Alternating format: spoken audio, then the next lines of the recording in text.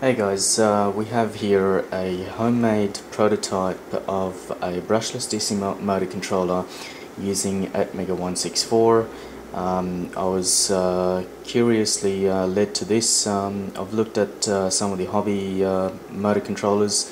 They don't seem to have control via SPI ports or I2C.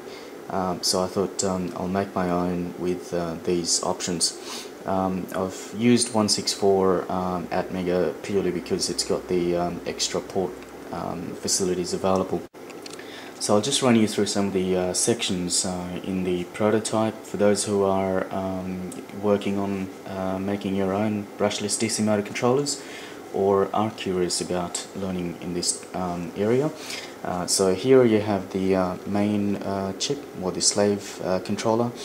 Then you get 6 commutation outputs from there, IOs from there. I am driving the high side MOSFETs with PWM. The low sides are not being driven by the PWM, so the AND gate there handles the PWM driving for the high sides. Then I have the 3 high side low side drivers, the international rectifiers. I think it's 2101, so they're them. And then you have the standard, the 40 amp MOSFETs IRZ.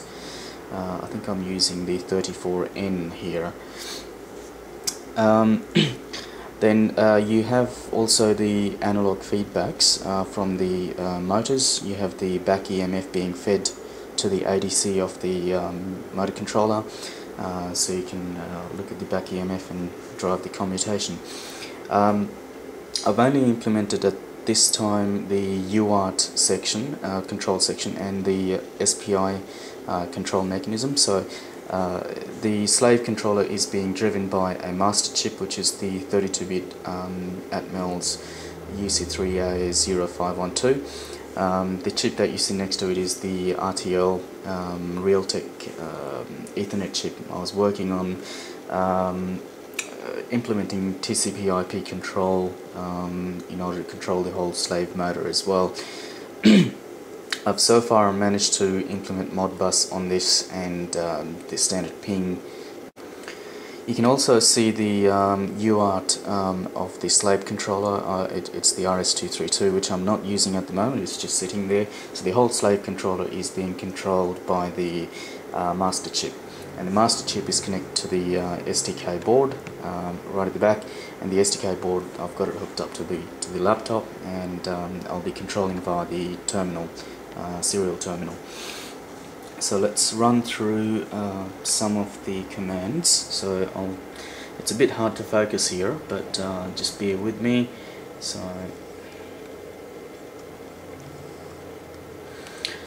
okay, so I have various commands being fed to the or programmed into the slave controller. I have the anti-clockwise rotation, so I'll just type in A, and there it goes. The motor starts anti-clockwise. I've driven this motor up to about 80,000 RPM. That was with a 14.7456 megahertz crystal running the slave controller there. Interesting thing, I found that you can run the ADC to as low as, well, with a prescaler of 8 running at that sort of frequency.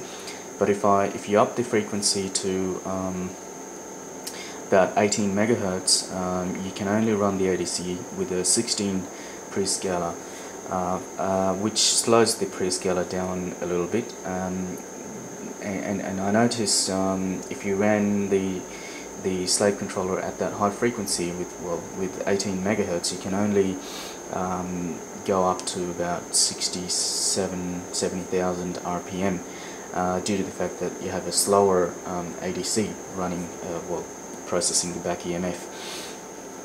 Anyways, at this time I will run it to a few thousand RPMs just so you can you get a feel for it. I have here, I will run it up. So you can see the RPM feedbacks being displayed to the display. I can also report the current RPM, so there's your current RPM. They're about 12,000, and all this is of course coming from the master chip, and the master chip is getting the reports from the slave chip, and the control is being passed through SPI only. And you can see the SPI link straight from there to the slave. So I will lower it down, and I'm doing all this from my laptop keyboard, which is next to the screen, and then comes the stop command, so that stops the motor. And I'll start the A, anti-clockwise, up it again.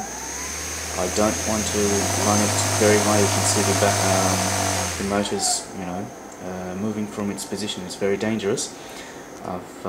If I don't hold on to it, it basically lifts off the table. So that's it for today. Thanks for watching. I will tell you that there was a lot of stuff to learn about brushless DC motor control doing this project, and